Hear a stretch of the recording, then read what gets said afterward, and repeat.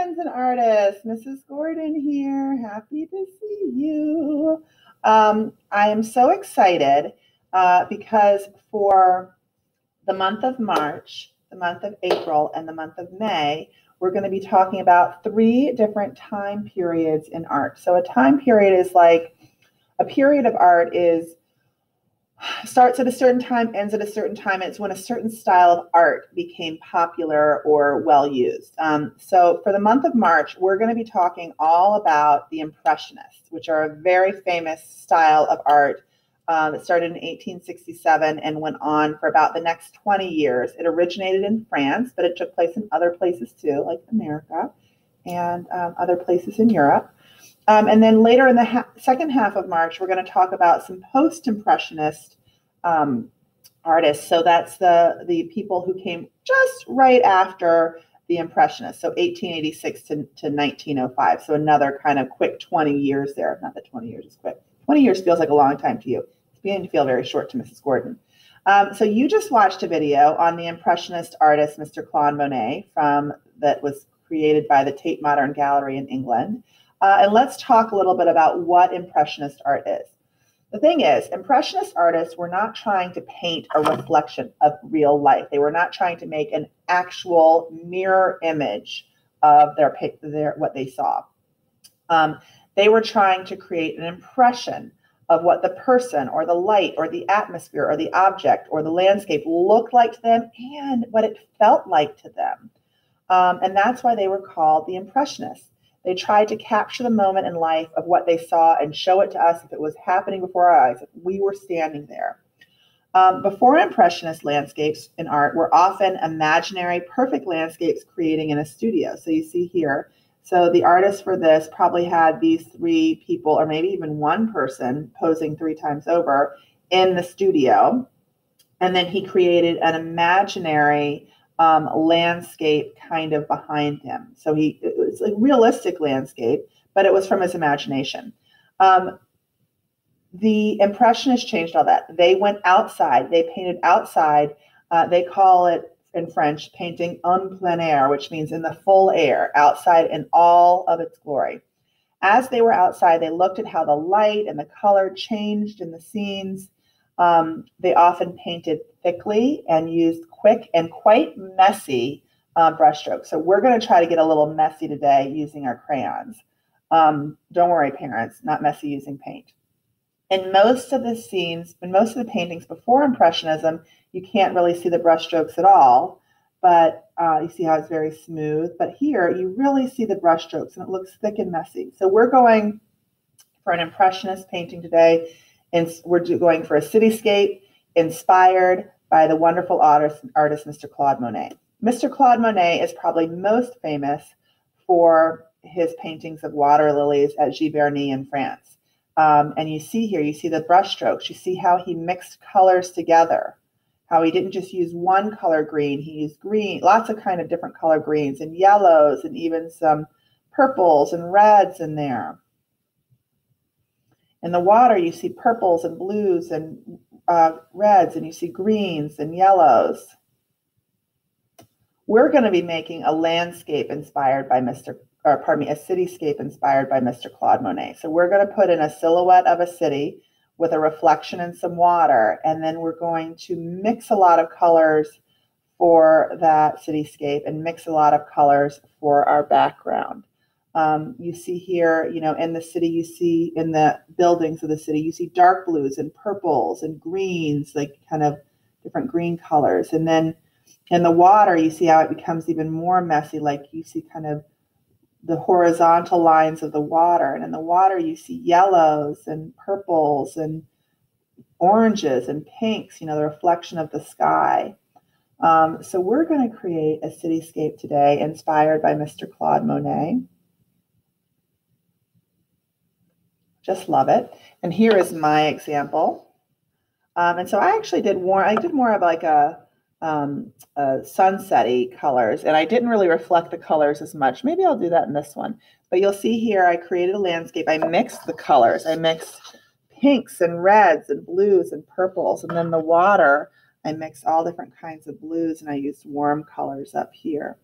So this is your art to make it as you want. A couple things. We're going to use crayons today. We're going to use paper. We're going to get messy with our crayons. We're not trying to be perfect. We're going to blend a lot of colors together. So let's get started. Okay. All right, first thing you're going to want to do is to hold your paper horizontally. Please remember that you can pause the video at any time if I am moving too fast. But hold the paper horizontally. That's wide. Okay, wide and short instead of tall and narrow. And then you're going to take the top down to meet the bottom. This is going to create our horizon line. And we're going to draw our cityscape above it. Okay, so I'm just going to kind of draw a line where the buildings might end and the water might begin. And then I'm just going to go ahead and use probably a castle line to draw in my cityscape. I did add a little zigzag here. And then I'm not going to worry about underneath it yet. I'm going to come back to that. All right, I'm going to go ahead and start coloring. I'm going to use dark colors for this, but I'm going to use purples. I'm going to use darker purple. I'm going to use maybe some reds, definitely some blues, right, to color in this. I could maybe even add some yellows, like if there were lights in the windows. So I'm going to just kind of start. Oh, maybe I'll start with the color I started with. So I'm not trying to be super neat and tidy today. I'm coloring in very quickly, keeping an eye on my time because I've got a class starting soon. I'm just getting it down there, friends. And when I color in,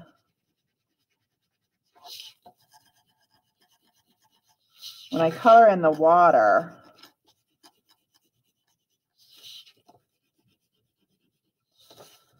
when I color in the reflection of my buildings on the water, I'm going to be even messier. Okay, so that's my first pass of color. I might come through here with some yellow, and maybe I'm going to lay my crayon on its side and rub a little bit. Maybe make it look like there are some lights shining in there. Just trying to give the feeling of a city shutting down on maybe it's a warm day, warm summer day, I don't know. Start to think about that. I mean, the greatest thing is that you go out and do this, you know, in life. Now it's starting to feel a little warm for me, and so I might come in and add in some more cool colors, I think. So let's see. And I can see my crayon strokes, like I could see their brush strokes, and I could see the colors mixing together, and I'm enjoying what they're looking like as they start to blend and mix together. And I'm even going outside of the lines a little bit. That's okay, because we're going quickly. We're trying to be loose and free and not so tight and controlled like the Impressionists were. Okay, so now I'm going to try to get the shape of my my water down here, and I'm going to use horizontally to kind of like, I'm going to make a little mark here because that seems to match the distance from that, and I'm just going to go kind of back and forth, and then I'm going to make another mark, and I'm just going to kind of do the shape of that building. Now this one's a little shorter, but it's taller than the other one. This one goes up way high. And I'm going back and forth because it kind of looks like the water. So that's why I'm using a side to side. And friends, is it okay if it's not perfect? 100%. So you can imagine the water's moving. And so the image of the buildings is rippling in the light. Now, the only thing I need to try to figure out is how to make this triangle here.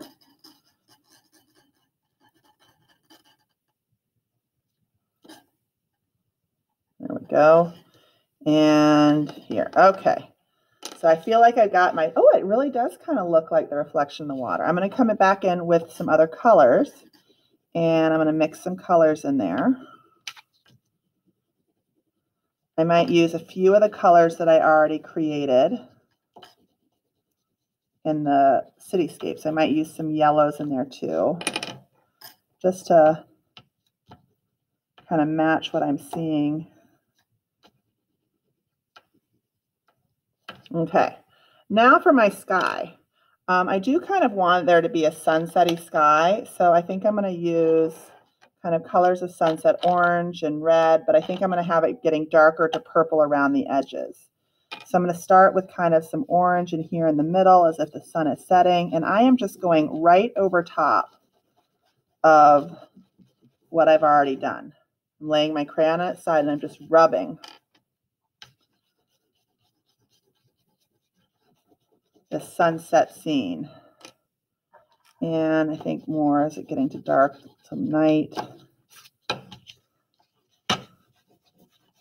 And in this one, I really did like a cool color on the bottom, but I think I'm going to try to kind of mirror this a little bit. And then I might go over it with some blue too. So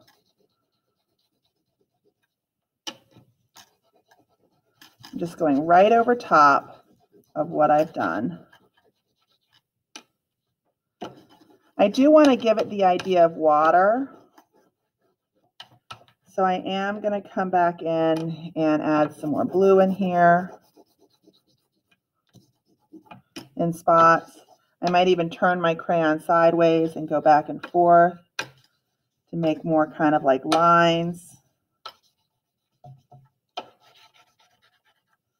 So this is fast, quick art today, and this is about you being really exploring your work. Oh my gosh, I love it.